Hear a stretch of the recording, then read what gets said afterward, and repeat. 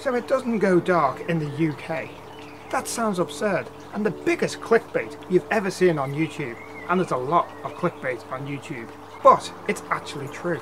Not the clickbait, this isn't clickbait. It happens for several weeks before and after the longest day of the year, the summer solstice. So what is dark? Well, the sun doesn't go down straight away. Hey, who turned out the light? Oh, that's better.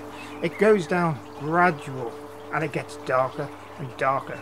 So when the sun goes below the horizon, it's called twilight. No, not that twilight. It gets progressively darker and darker until it reaches astronomical twilight. Then it's officially dark. During these few weeks before and after the solstice, the sun doesn't go that far below the horizon, resulting in the sky being still slightly light or slightly blue in the northern sky.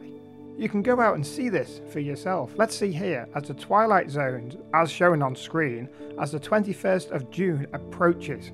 And you can see that the whole of the UK is always within twilight all night. This effect elongates the further north you go.